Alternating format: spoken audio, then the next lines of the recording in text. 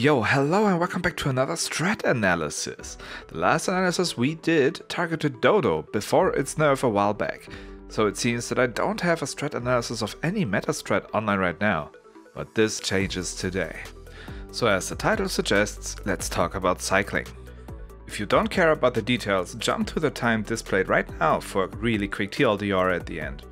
If you want to hear about these details, buckle up, this is going to be a deep dive. In my eyes, the cycling strat seems to be not too overpowered, but definitely A tier. It's arguably the best strat in the game right now, and I'll tell you why in a second.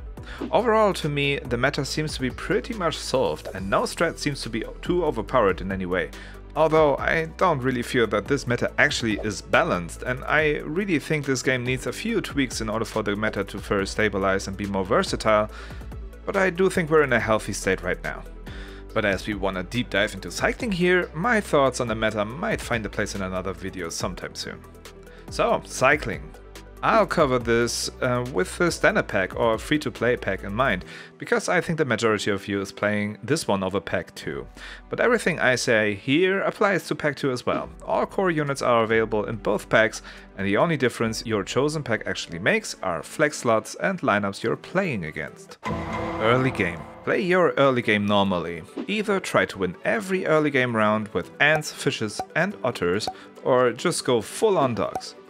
Winning matches early leaves you with more flexibility later, as you can afford losing a round or two in the later stages of the game. Going ducks early will probably make you lose both first rounds, but will make you power spike hard in the mid game. Especially with the latest update, where you start with 10 HP, this route to play is extremely strong.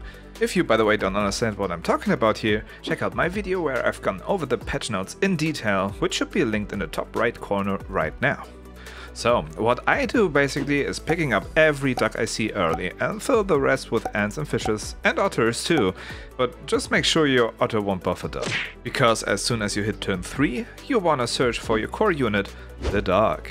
If you reroll a few times and can't find it, just forget this strat and come back to it a later time. If you really wanna force it, picking up a dog in turn 4 could still be good enough, especially if you play ducks. Without dogs, I wouldn't recommend picking up dog in turn 4 though, usually that's too late. So if you find a dog in turn 3, sell your dogs to pick up a buff dog. If you manage to get it to 5-5 already here, you're feeling very good, cause that game is almost won already. Mid-game. Now we're getting to the part where this strat got its name from. When you got a dog on your board, what you want to do is buying units and selling them directly again. I refer to this as cycling. With every unit bought, your dog grows permanently for either 1 attack or 1 HP. Now for a quick bit of math. And take note, we're doing a test tomorrow. Buying and selling a unit again costs effectively 2 gold.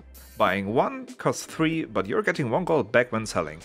So you're paying basically 2 gold for 1 attack or 1 HP.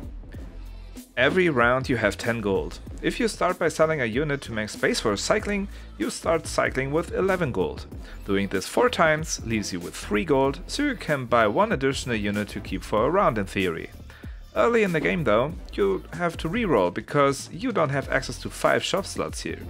This is only the case from round 9 onwards, so basically late game. So as you have to reroll once per round, you can buy 4 units effectively, providing the dog with 4 stats distributed to attack or HP by chance. Per 10 gold you're getting 4 stats, meaning 0.4 stats per 1 gold. Let me get this straight, this is really bad actually. Not good. But this strat gets more potent really quickly though. Let's first take a look at different animals to slot in. First, shrimp. It actually provides quite a lot of HP over time, so don't underestimate it like I did for like over a month or so. Sticking with the math we just did, with the shrimp on the board, cycling a unit costs 2 gold and provides 1 stat for the dog, and 1 HP assigned randomly from the shrimp. Again, we can do this 4 times in the mid-game, leaving us with 8 stats gained in this round's shop phase. Per 10 gold you're now getting 8 stats, meaning almost 1 stat per 1 gold spent. This slowly is getting better here, that's not too shabby. Now add a Swan to the mix. The Swan now provides a crucial bit of gold we can use here. Let's go back to the math. Without the Swan before round 9, we can cycle 3 times, leaving us with 5 gold, cause we started with 11, but we have to reroll at least once, so that leaves us with 4 gold, enough to buy only 1 unit to keep for the round, which we always want to do, by the way. But with the Swan now, we start with 12 gold basically, again, because we start with 10 every round, the Swan adds 1, and we sell the unit we kept the round before. So with 12 gold, we can cycle 4 times, reroll once, what we have to do anyways because we don't have 5 slots, and end up with 3 gold, which covers the unit we want to keep for the round. As you can see, this Swan is pretty vital, because it basically enables us to cycle 1 additional time per round, which in turn provides 1 additional shrimp and dog trigger. Staying on topic regarding increasing the potency of this strat, it should be noted that a level 2 dog, as soon as you can get it, is pretty vital too. Because every trigger of the dog now buffs the dog by either 2 attack or 2 HP. Doing this with a Swan on board ends up being quite strong, because with 5 triggers we got 10 stats on the dog. With a shrimp on the board, we get an additional 5 triggers for 5 HP. A level 2 shrimp provides also 10 stats in raw HP. With dog on level 2 and shrimp on level 2 and 1 Swan, you get 20 stats per round, most of them on your ever-growing core unit, the dog. This is not hard to achieve, and now this is really strong. As you start your turn with 11 gold because of the Swan, 20 divided by 11 is almost like 2 stats per 1 gold. This is extremely broken, keep that ratio in mind for later. Okay, so now how does the ideal mid-game lineup look like then? We got a level 2 shrimp, we got a Swan, we got a dog too, and of course we got a cycling slot. And the last slot is pretty flexible, but I want to point out that it can be pretty busted to run a second shrimp here. Now with the second shrimp on the board, this lineup is in fact a pretty much all-in lineup for your dog, because its back is going to hurt from carrying your team. The shrimp obviously provide a lot of HP to your board, but the dog is the only one attacking for a lot of damage. You can run this if your dog is already kinda big. A second Swan can also provide quite a lot of value, as starting with 13 gold enables you to reroll once more, which of course means you're gonna find tastier units to cycle with, or find copies of dogs or shrimps. Or just go a different route and support your dog with a different unit. A total comes in mind here. The total in front of the dog is actually really good, because it guarantees the dog to be able to attack at least twice. Also, I think a monkey means business in this strat. Place your dog up front and let the monkey feed the dog to ridiculous degrees. Penguin and skunk are nice flex units as well. Also a crab can do really well, although if the shrimp buffs the crab, you're kinda sad.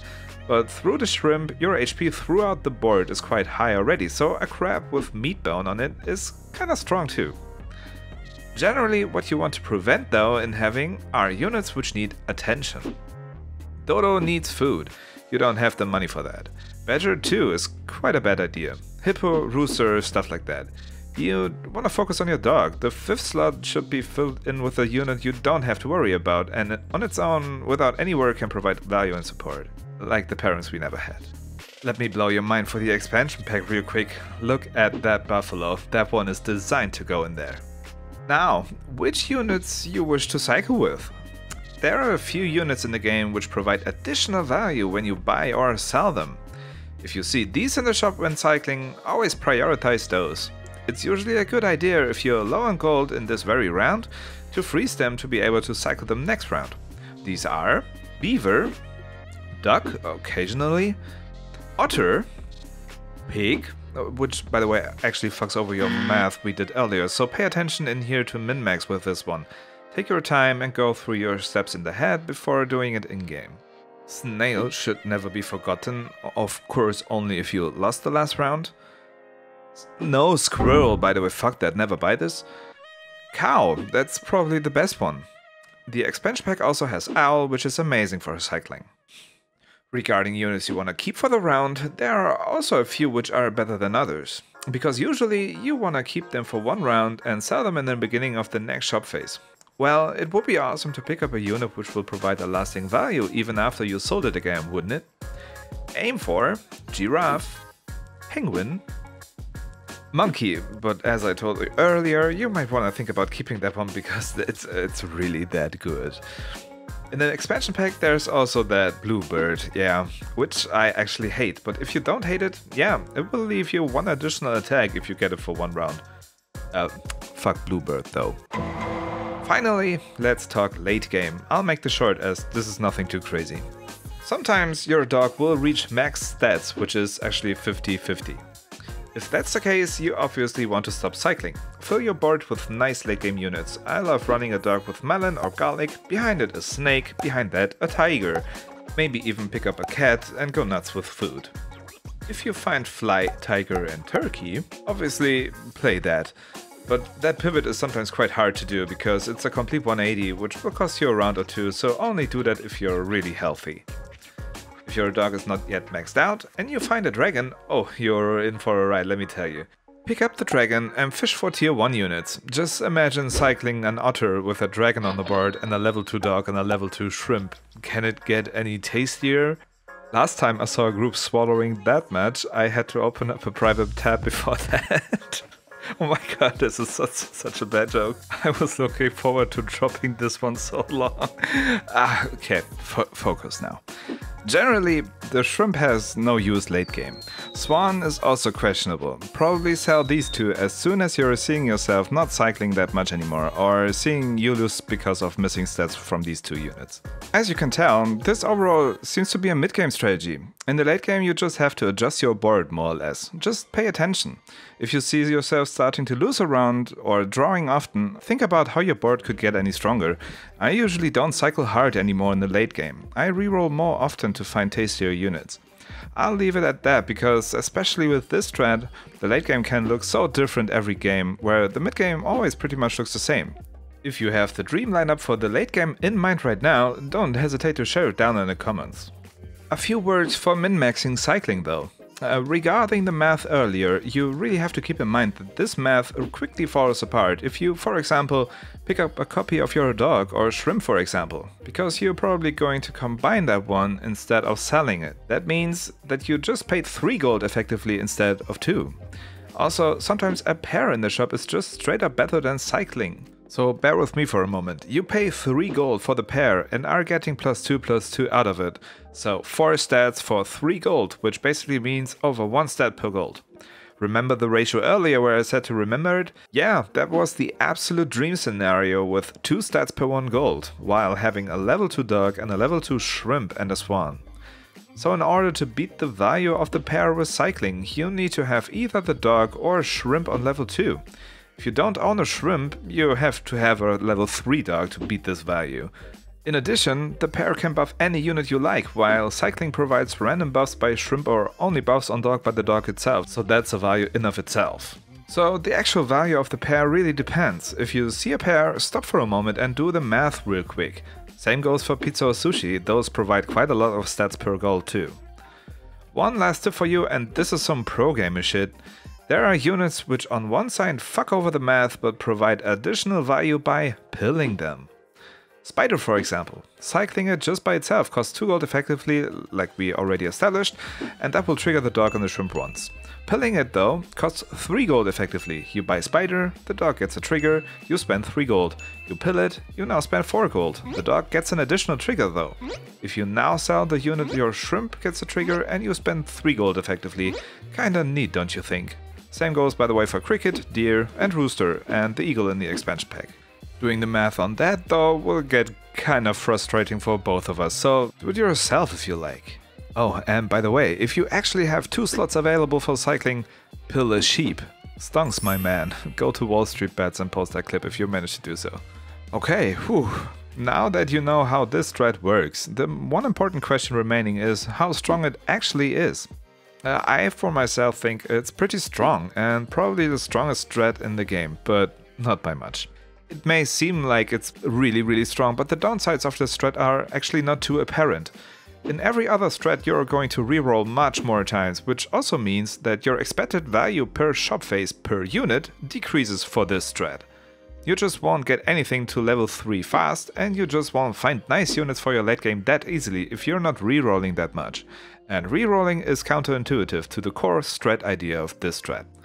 Also, as discussed earlier, if your dog stays level 1 and you don't get a monkey early, chances are that you will get just outperformed by stats by your opponent really quick. Also, food. I'm not a huge fan of food overall, and I think the food build is straight up bad. Sorry, Northernlion, I hate to break it to you.